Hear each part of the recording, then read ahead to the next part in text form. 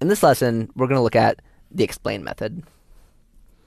And we're going to talk about what kind of information explain provides us, how it works, what this output looks like on a sharded cluster, and we'll also see how to use explain in MongoDB Compass. Using explain on a query is the best way to analyze what happens when the query is executed. Explain can also be used to tell us what would happen without the query being executed. More on those modes of operation a little later in the lesson. Here's all the different information that explain can tell us. It can tell us, is our query using the index that we expected? Is our index providing us a sort? Can our index provide us a projection? How selective is our index? And it can also tell us what's the most expensive stage in our query plan. Running explain is easy as appending the explain method to the end of our query. However, that mode of operation has a few limitations.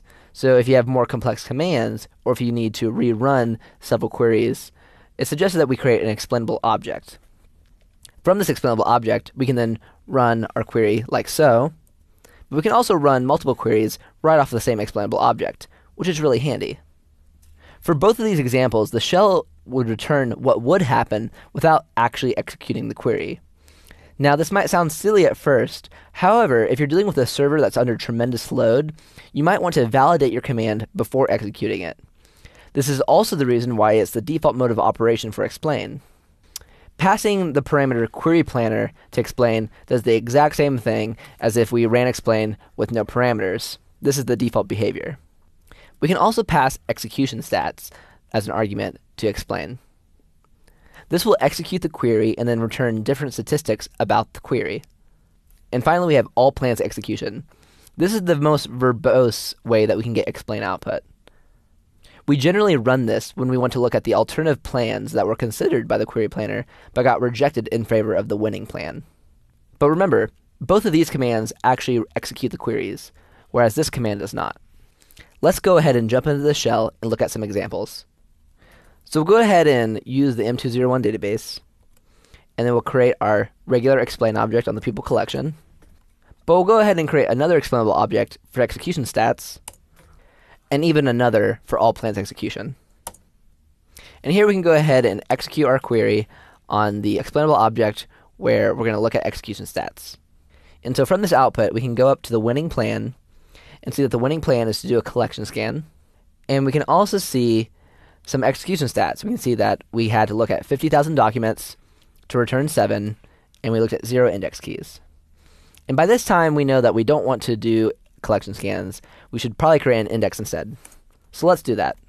And here we're creating an index on the family name. And now we can rerun that same query. And now we can go up here.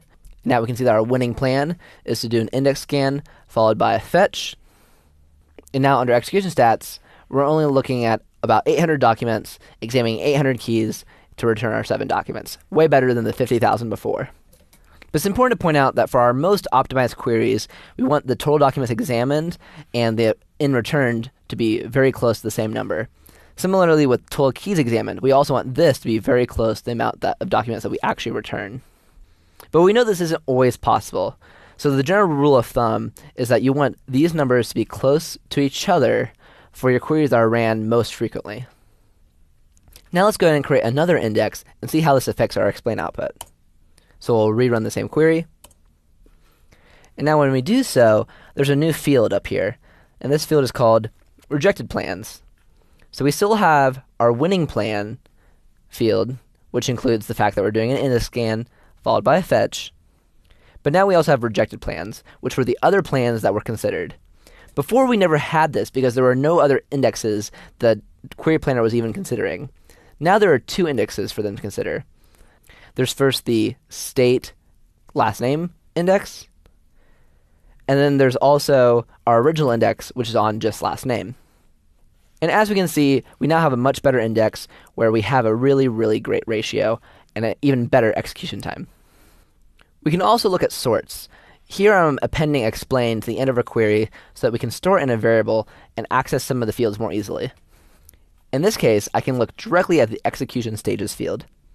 And in here, we can see that we're doing an index scan, but after our index scan, we're doing a fetch, and after that fetch, we're doing sort key generator.